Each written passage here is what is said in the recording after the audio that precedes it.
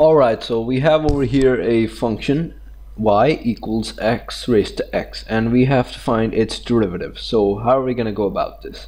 Well, first off, we can take the natural log on both sides, so this just becomes ln y equals ln x raised to x, and that is just equal to x ln x. And now we have to find the derivative with respect to x on both sides.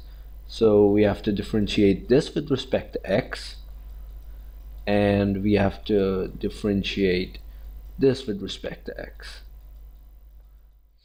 And so this we know we can do by the product rule, but how are we going to differentiate this with respect to x?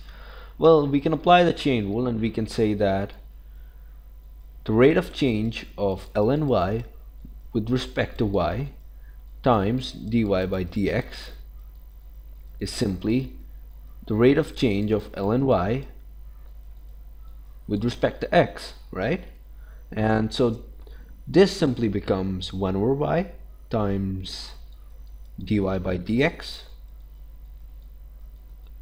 and over here we have the first function times the derivative of the second function, which is x times 1 over x, so these two just cancel off, plus the second function times the derivative of the first function, and this is just ln x times 1.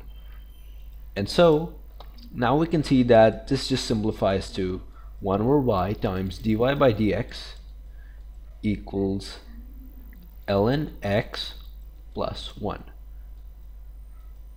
And over here, if we multiply both sides by y, we'll end up getting dy by dx equals y into ln x plus 1.